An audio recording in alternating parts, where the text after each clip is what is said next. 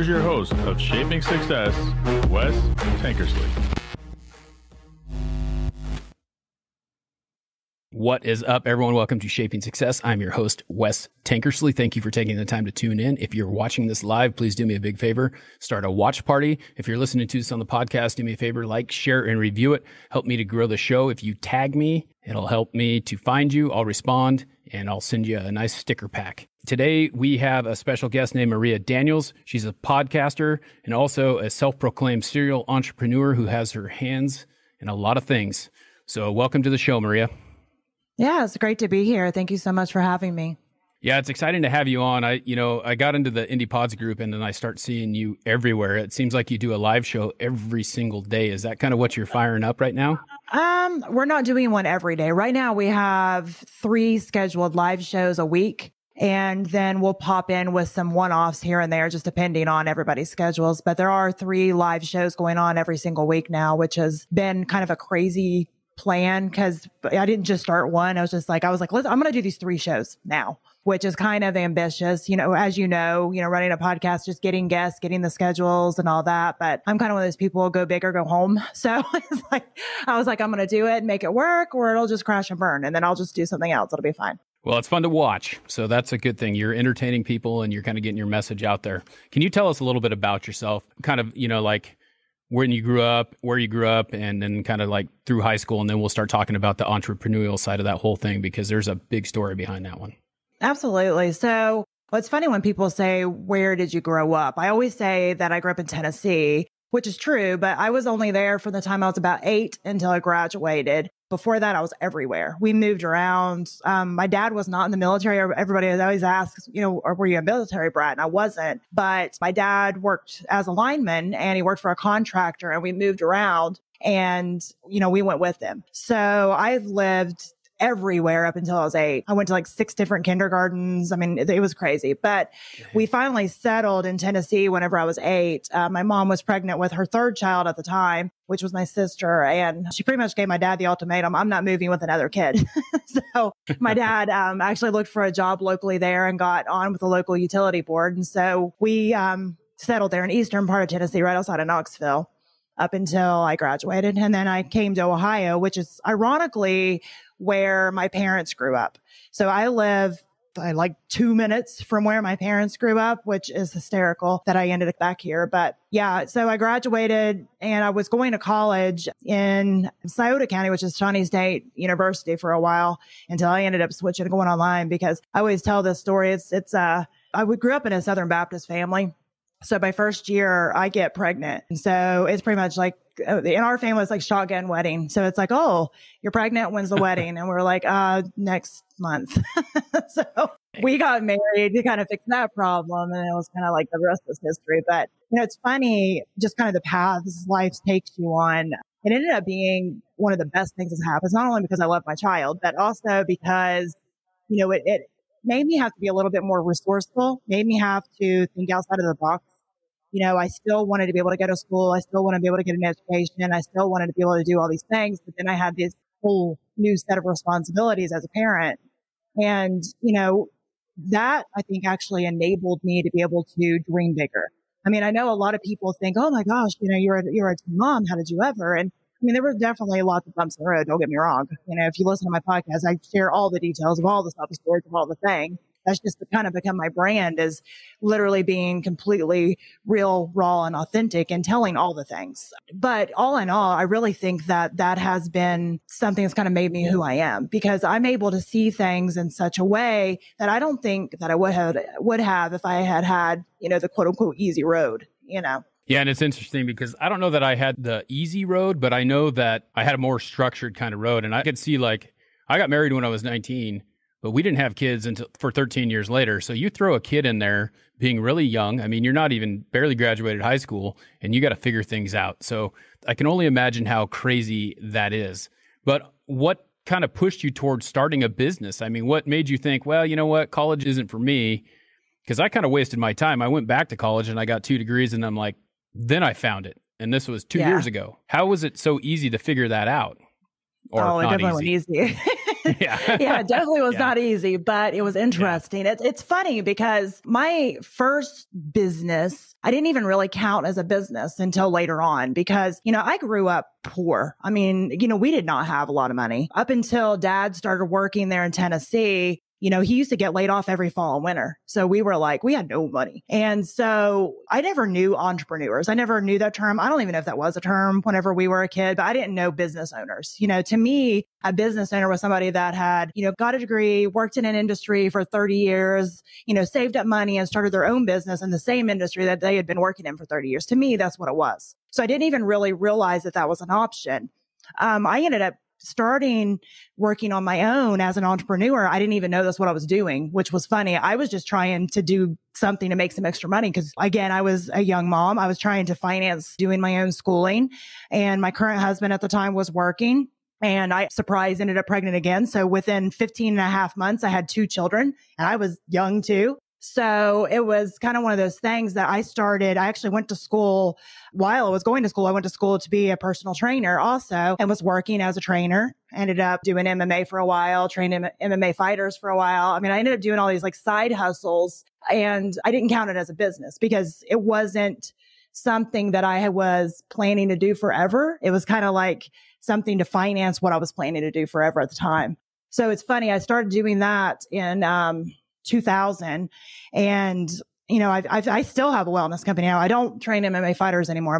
I'm too old. I've had 7 children and my body can't take that anymore. But I do still have a wellness company that focuses mainly on nutrition and all that. But I mean, it's funny just how your life kind of takes you around. I ended up getting divorced. Me and my ex-husband ended up having 4 children total together. And we ended up getting divorced after almost 9 years of marriage. And I found myself, I had been working still as a trainer, and I found myself trying to figure out what the heck I was going to do. And I had, I had finished a degree through mail. This shows my age. They didn't even have the online school at the time. It was all mail order, but I had not actually worked in that industry up to that point. So, I'm sitting there, I'm divorced. I have 4 children, 4 young children. And I'm thinking, what am I going to do? Cause I was making decent money for a second income, but not to raise 4 children by myself. So I started thinking, okay, well, maybe I'll go back and take some more relevant classes because it was in business management, marketing, which obviously marketing changes by the second. So I was like, well, maybe I'll go back and take some more relevant classes. So I did. I went to American Marketing Association, took some more relevant classes, started working. Actually, I worked for a promotional company first for a while until I went to work for a large marketing industry. And I loved it. It was great in a lot of ways. I got to the point I was making decent money. And to me, I was following this path to success that I thought that I needed to chase for so long. But I kept hitting roadblocks because I didn't really know the path. I'd never really seen a good example of the path.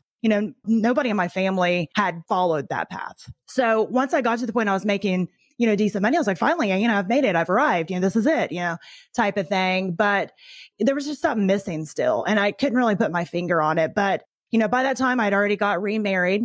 We had 1 child together who is autistic. He's high functioning on the autism spectrum, but he's autistic. And, I was to the point that I was like, okay, well, this isn't really working in my life anymore. It's like, I didn't know how to make my commitments at work, make it to work on time because I've got this child with special needs that needs a lot more than any of my other kids ever did. So, I ended up deciding to leave. And at first I was just freelancing because I didn't know what to do. I felt actually at that point, I didn't leave because I was like, oh, I have this great dream and this great idea. It was more like, I felt like I had to, like, I felt like it was like, okay, well, this is not working for my life anymore. I'm going to go ahead and just leave and then figure out what the heck I'm going to do.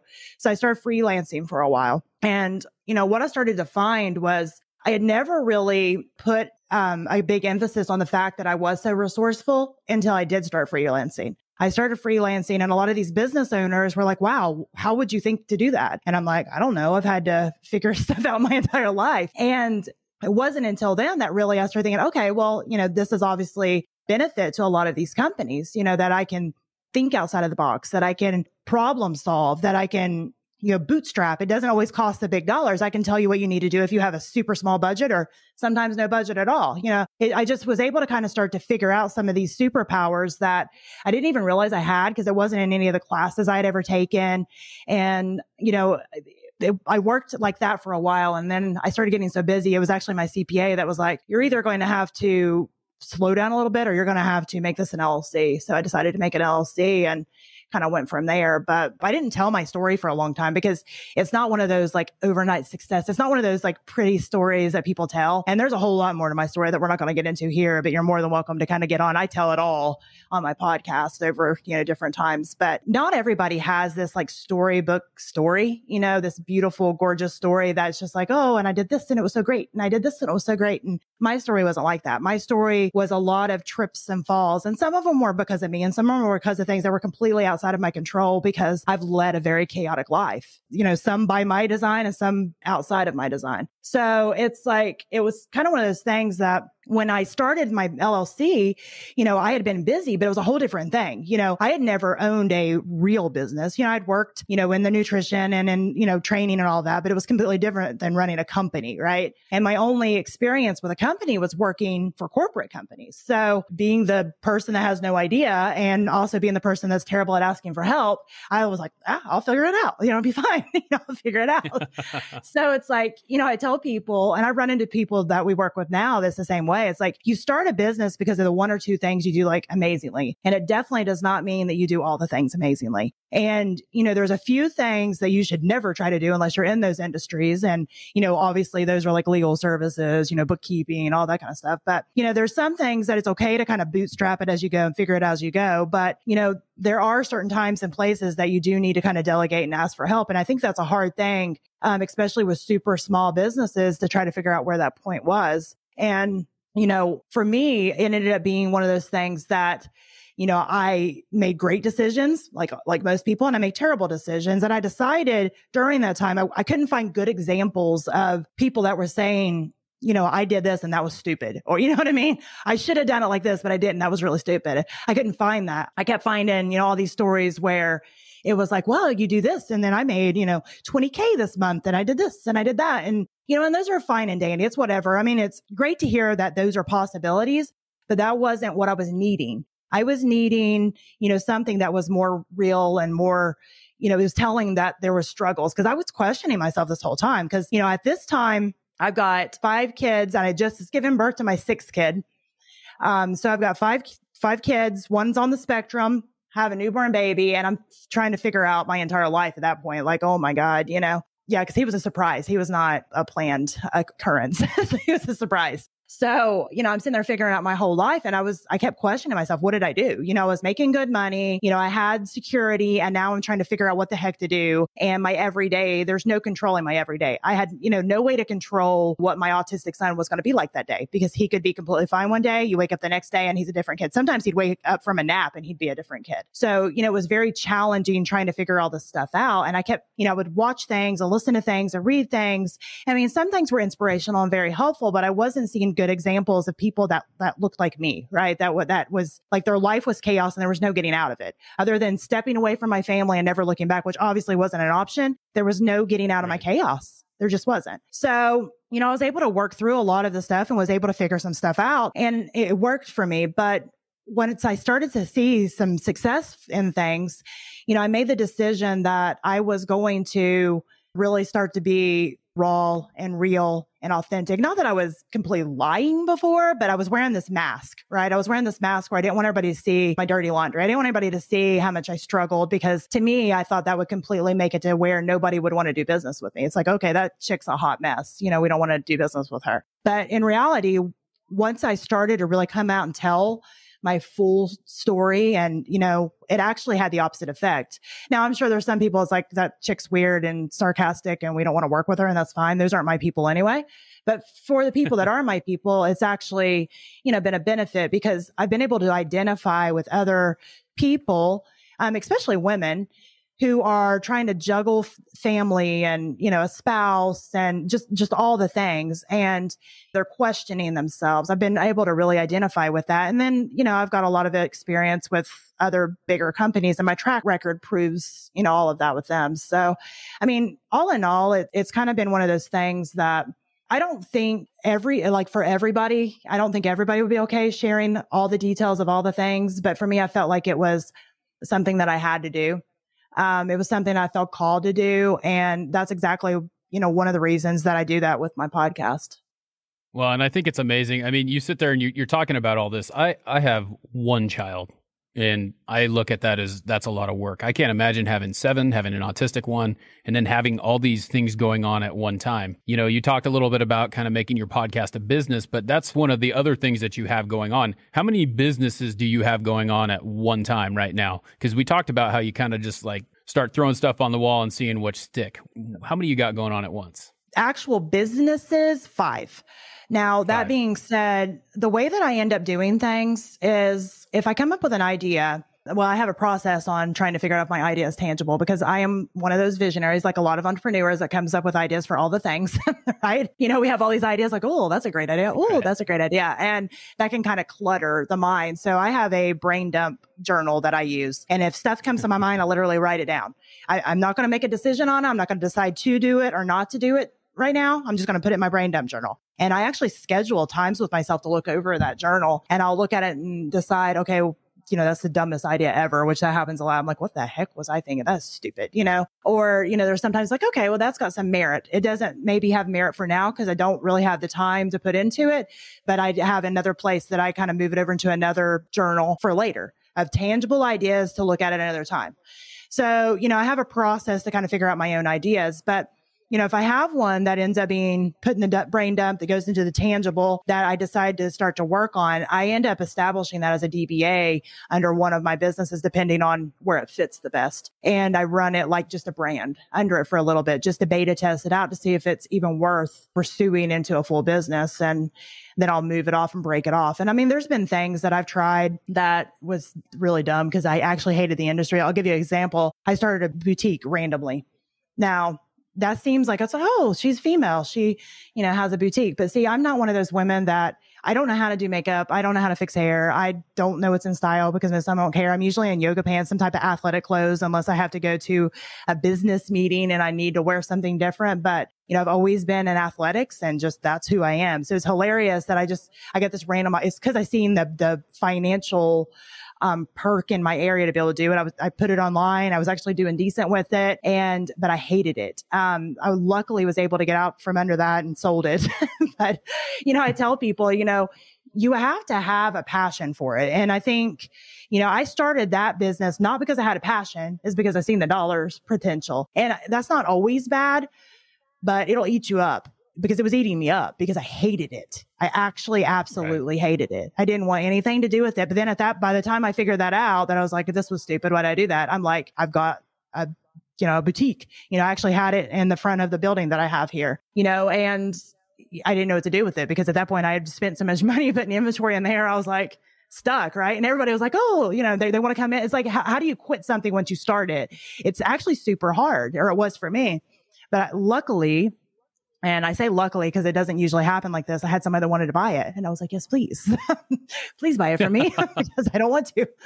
So, I mean, it's funny how those things happen. And I talk to a lot of, you know, entrepreneurs that, you know, they're the same way. Most entrepreneurs are very much visionaries. You know, we're always thinking of things to do. And I am also one of those people that I look at one thing and try to figure out, well, how can I make, you know, multiple streams of revenue out of this one thing? That's just something that I do. I just automatically do that. And that's how the boutique thing happened is because I got this building and, you know, I was trying to decide how to, you know, monetize the building in multiple ways. And I had this section up front that I didn't know what else to use it for. And I was doing some little boutique crap online and decided to put it there. And I was just kind of like, it's one of those decisions. Like once you've made it, you're like, I'm stuck, you know, but you know, all in all, I mean, I'm not sorry that I tried it. It definitely taught me some lessons. And I think that's the biggest thing to tell a lot of people who are entrepreneurs. You know, sometimes you're going to jump, you know, you're going to make these decisions. And even when you look back and they're really stupid, you know, I learned a lot from that. I learned a lot from owning the boutique. I learned a lot about not only myself, I learned a lot about that industry, which has helped because we've ended up with boutiques that we've done, you know, marketing and social media for, which has helped me a lot because I've been in the industry. And, you know, sometimes you're going to try to do things that is just for a moment.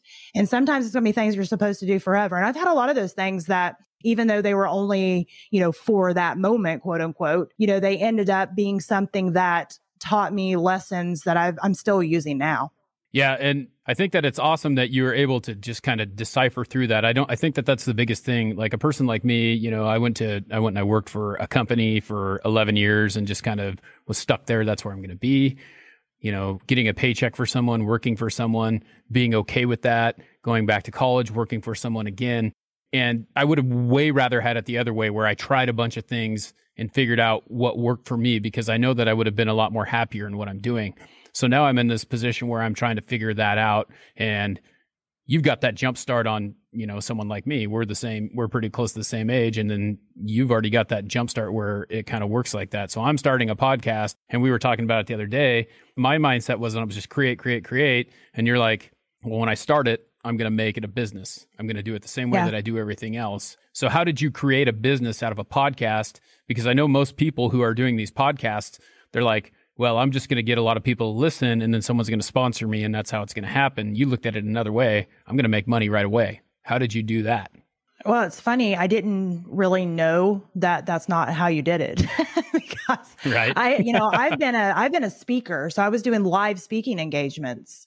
And, I actually had somebody say that I should start a podcast, and I didn't have any experience with podcasting. Honestly, at that time, I had maybe listened to a handful of podcasts. I've always been in music. I love music. So if I was in the car, I was listening to music. And if I, was in the office and I was listening to something, I would put on, some type of continuing education or something I was listening to, but it was very rarely a podcast, honestly. It was typically I would click on YouTube or something, which in retrospect, now I know some of those may have been podcasts. I don't know. But honestly, I didn't even really know much about podcasting. That's what's so funny. But somebody was like, oh, you should start a podcast. And me being the person I am, I'm like, oh yeah, I'll start a podcast. Okay. Knowing nothing about it. And I jokingly call myself an accidental podcaster because I'm an accidental podcaster because I was like, well, I'll try it. Yeah, let's try that. So I assumed everybody did it like this. It's like, okay, well, I've got this new, thing I'm going to do. I established it, like I was mentioning earlier, like I do every new thing I'm trying as a DBA under my consulting company. I was like, okay, well, this will be a marketing leg under my consulting company. And what I'll do is I will partially share my journey as an entrepreneur, and I'll talk to other entrepreneurs, and the whole thing will be mainly about and I called it Successfully Chaotic because that was relevant to my own life, just trying to be successful in the midst of the chaos. And, but I wanted to go deeper than that. And I had done a couple of speaking engagements I had titled Successfully Chaotic, which was kind of, why I ended up using that same one. But the idea was even deeper than the idea of finding success. It's also defining your own success, defining your success for yourself, not chasing somebody else's idea of success, which was what I was doing for so many years. It was defining, what does success look like to me? You know what I mean? What does that look like to me, not to somebody else? And even in the middle of that, also figuring out, okay, well, not everybody's journey is going to look the same. So everybody's brand of chaos is going to look different, right? your brand of chaos is going to look different than my brand of chaos. But at the end of the day, chaos is chaos. And you have to try to figure out how to kind of make it through that. So, I kind of wanted to go that level. And then, as we mentioned, I've kind of multifaceted like a lot of other entrepreneurs on what I like to do. So I wanted to also touch on relationships and touch on, the fact that I've been in the wellness industry because we're all very layered. Humans are layered. And I always use that phrase from like Shrek where he talks about that, ogres are like onions. They have layers. I'm like, people, are like onions. They have layers. And part of the thing I think that drove me so crazy about myself for so long is I felt like I had to keep all these separate boxes. It's like, well, this was my work box and this was my mom box and this was, my wife box. And this was, I had all these separate boxes. And I would try to compartmentalize everything. And it was actually driving me insane because they leak out, they leak over into each other. They don't stay where they're supposed. I can be in the office and I get a call from my 15-year-old because she decides that she needs this new kind of contacts. I mean, it's like, your life bleeds into each other and there's really no real way of completely stopping it. So for me, I wanted to kind of talk about all of those things because as an entrepreneur or even just as a person, you have all these things that come up in life. And if we're going to actually live a successful life, we have to find out how really to address all of those things. And, you hear that work-life balance term all the time. And that was another thing that I wanted to make sure and touch on because when you have a business, you're always trying to balance work and life and work and life and work and life because especially when you're starting your business out, you're working all the hours and doing all the things, right? But I think for me, it was really defining that there was never going to be a complete balance. And that was hard. balancing, it wasn't ever going to be this like equal magical time where the clouds parted and the angels sang. It's going to be more like, okay, well, it's just like a giant balloon game. That's what I always say, that it's kind of just like you're playing this giant balloon game where you got all these balloons in the air and you're just trying not to let them hit the ground. Did you ever play that as a kid, the balloon game? Yeah. I mean, that's really like it. I mean, that's literally how life is. Yeah. You're just like bumping them up, because there's going to be some times where your personal life is going to be extra hectic and it's going to take more of your time. And then if you spend too much time only focusing on that, your professional life will start to fall. It'll start to sink down just like that balloon. And the key is to keep it popped up enough to where it doesn't completely hit the ground, because, just as soon as that happens, it's going to be your business is taking more time, and then your family is going to start to sink down and you're going to have to pop that back up too. And, for me, it's understanding that is work-life balance, that it's never going to be equal 50-50 balance. And that was actually very freeing once I remembered that and realized that. And I wanted to make sure that, I helped other people kind of find balance for themselves. So, that all in all, that's what it is working with entrepreneurs and speaking on different topics, and then helping anybody that's listening through whatever they're going through that time, depending on the topic.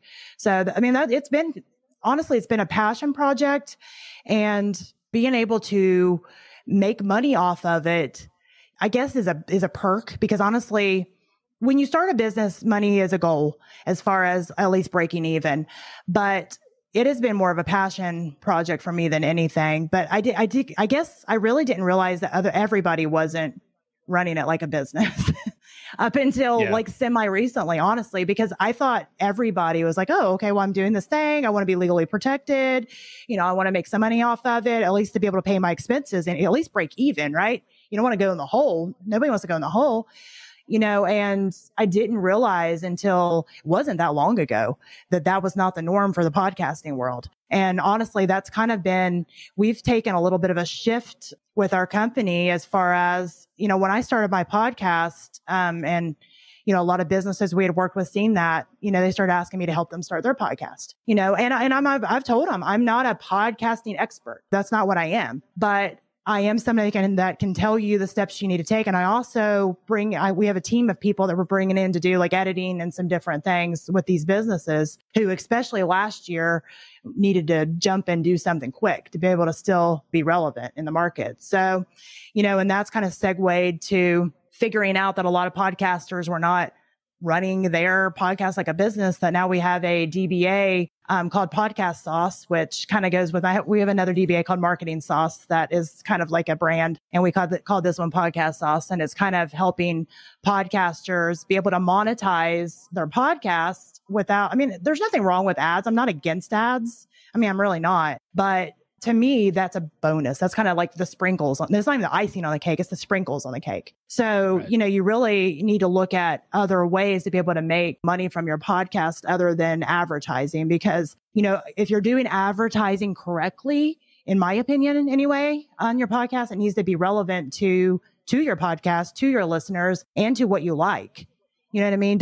I always get annoyed when people reach out to me and want me to put an ad or to sponsor something or to refer something to my clients. I'm like, I wouldn't use this. Why would I tell my clients to use it? Right. I wouldn't use it. You know what I mean? So, and that's kind of the biggest thing that we get into right now is the fact that that's really what it is. It's like, here I am sitting with this hat and the shirt on. This is me. This is the type of person that I am. Now, when I go into my job on a daily basis, I have to look a little bit different. I got the collared shirt on, I got my hair combed, and I'm walking into a business, and this is what I want. And when you try to tell me that I have to show something or advertise something that I don't believe in the same way, even when I'm selling something to someone, if I don't think it's a good product, it's really hard for me to sell it to them. So yeah, running those ads it's not great if you're not back behind it, and people can tell. Like with me anyway, I kind of wear it like I'll be advertising for someone, but it's kind of like, if I don't like it, I'm not going to push it as hard as I could.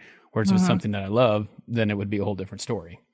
Yeah. So, all in all, to me, no matter what your subject matter is on your podcast, you'd be surprised the ways that you can monetize it. And I kind of hate the term monetize, but that's what everybody uses. But because anything that you're doing in a business realm, and a podcast is in a business realm, should be run like a business. It should be ran with the idea that you're, again, trying to make a profit, but really, breaking even should be first goal. because even if you're bootstrapping all the things with your podcast, there's still expenses, so breaking even should be goal number one. And, it was funny to me. The first couple of people that found out that they didn't have it established as a business entity, I was kind of like, well, that's a mistake, And then I started finding out more don't than do. And I don't know, I guess because I've been in the business world now for a while, that I was just kind of like, oh, well, that's scary and dangerous. And you'll always worry about being sued, and I'm always worried about protection and my little bubble,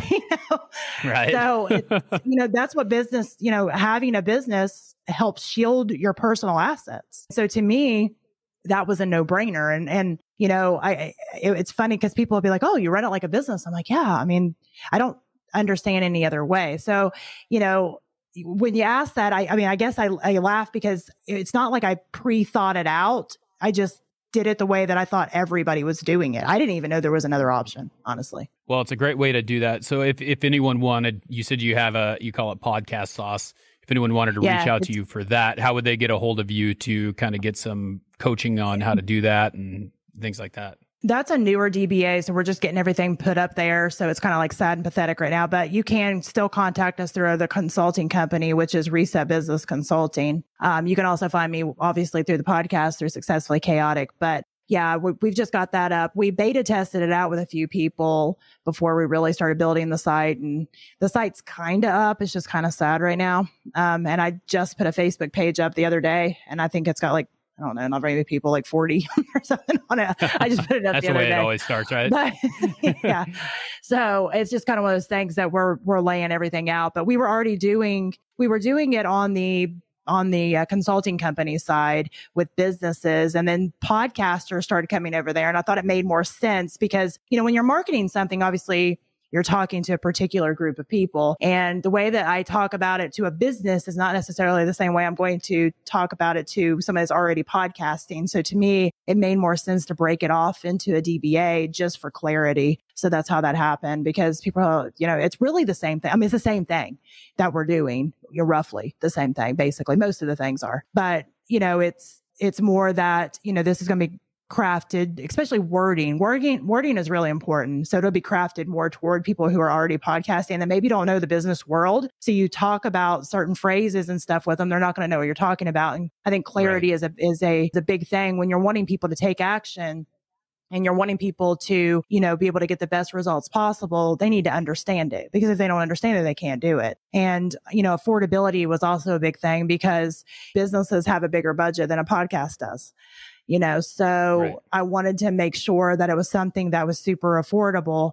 And we even we've done a couple of them, just workshops, free workshops that we give the basics, give some basic information on what they can do to get it set up.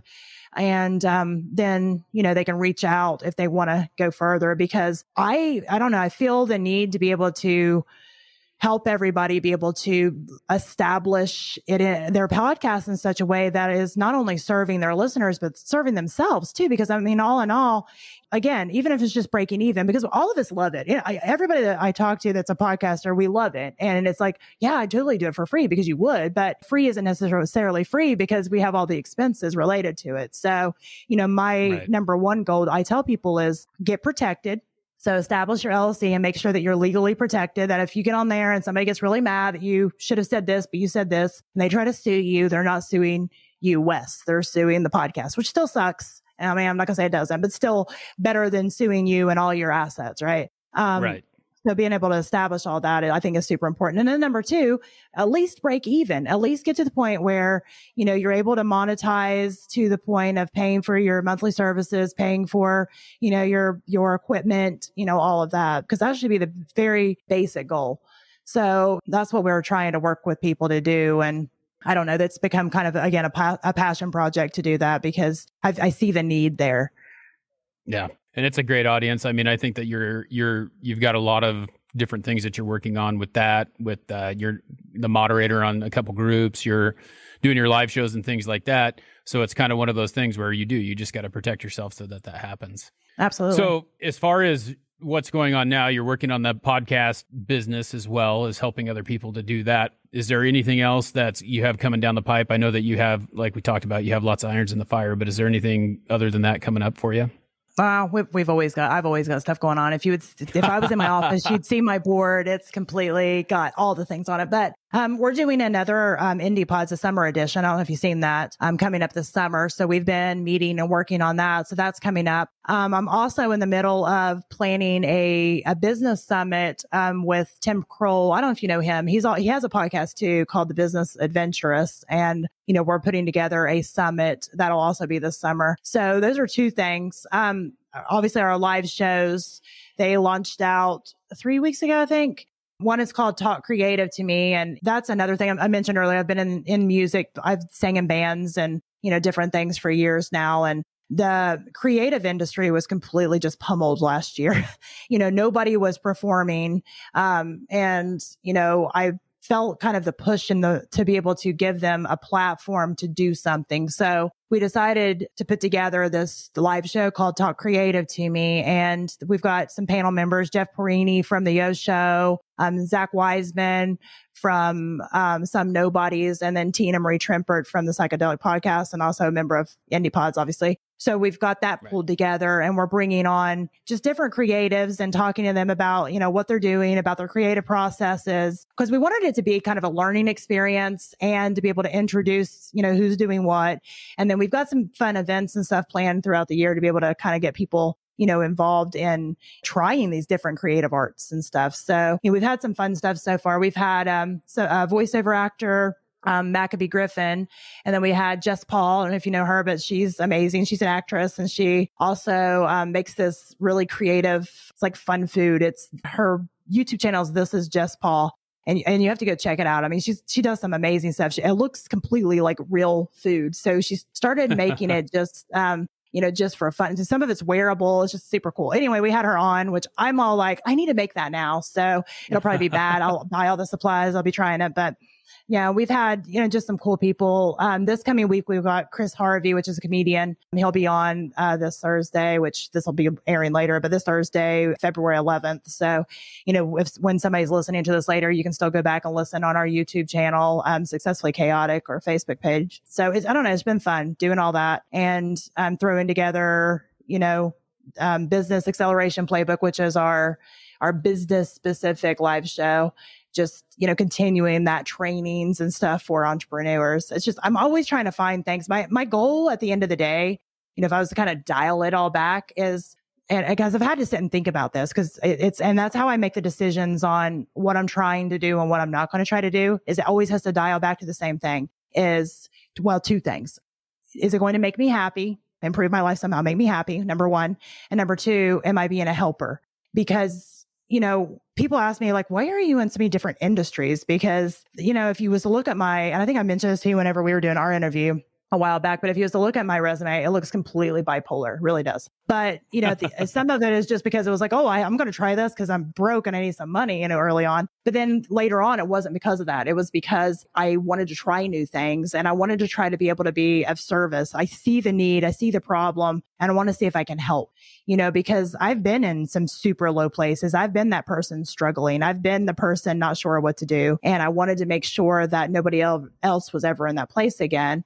And if they were, that there was a light at the end of that tunnel. So at the end of the day, as long as I'm being of service and I'm being a helper and it's improving my life too, then it's a winner. Yep. Well, the podcast is called Successfully Chaotic. I think that you should check it out if you are listening to this or watching this, because I think it's a great, it's similar to mine, whereas we're just trying to help other people be, show that success is different for everyone. With that being said, with respect for your time and everything, we have one last question that we ask every single guest. It's been awesome having you on here to kind of talk about it, because I think that there's a lot of great things that you have going on. I think it's crazy to me. Like I said, I have one child and I can't imagine doing it with 7. So you really are pushing through and following your dreams, which is awesome. And congratulations on that, because I know I would be insane. I'd probably be in a mental institution. Oh, I'm insane. I am insane. I use sarcasm and humor to get through all that. So. Well, the last question that we always ask is, and I think you kind of alluded to this a little bit, but what is the shape of your success? How would you define success for yourself? Basically freedom. At the end of the day, we all want to be free to pursue the things we're wanting to pursue, to enjoy the things that we want to enjoy, and being able to not have to worry about chasing somebody else's idea of success, because it's not the money, the house, the car. And I say this all the time because I got to the point that I had that, and I mean, I still do now, but I had to, when I stepped out of my job, I was potentially giving up that because I wasn't sure that I was going to be able to make that money back. But for me, it was the freedom of being able to choose what I wanted to do was so much more important than that. To be able to literally dream things into existence was so much, better than that. I wasn't being told, well, you need to do this. You've got to stay in this box.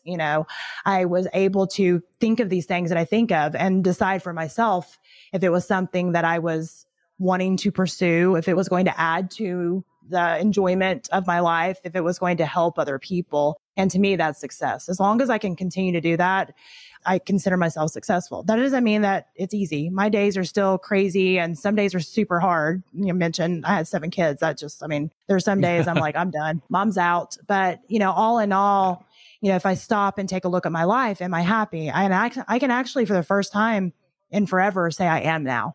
And that wasn't the case for the longest time because I was miserable. Well, I think it's awesome that you found that. I think that a lot of people, like you talked about, they think that it's all unicorns and rainbows. Everyone has instant success. And I think that that's not the truth. I mean, I think we talked about this before where they see the success part, but they don't see the failure part. And the part that makes people successful is that they're willing to fail over and over again and continue to push towards that goal of what they're looking at. So I think that you're doing that. I want to say thank you for taking the time to be on here. It's been awesome listening to your story and kind of getting to know you more. I hope people will check out your show because I think it's along the same lines of mine, and it will be completely helpful for them to kind of see what success looks like for other people. Absolutely. Thanks so much for having me on. No problem. Hey, thanks everyone. That's the end of the show. I wanted to tell you next time, I challenge you to find the shape of your success.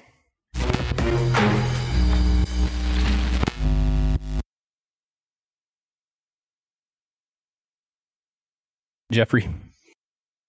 It's the show featuring West. Yeah. See,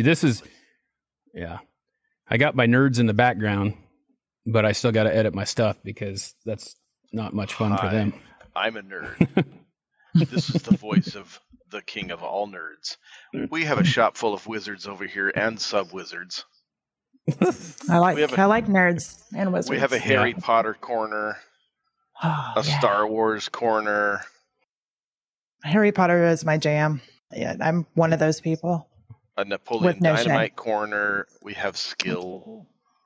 I feel like I missed that though. Like we're about the same age, I think, and I feel like I missed the Harry Potter thing. Like I didn't read those books. I didn't watch those books. I did, but I have kids. So I mean my kids range in age from 22 to 4. So I've kind of been introduced to all the things.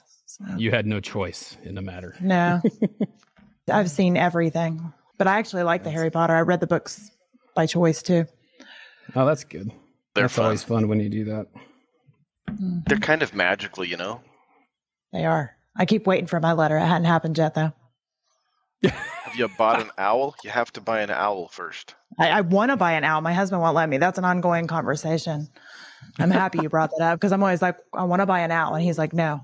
And I'm like, when you die, I'm buying an owl. So, I mean, this is how it's happening. Just go to the toy store and buy a rubber owl, sort of like in the same aisle as rubber chickens. I want a real owl. A real owl.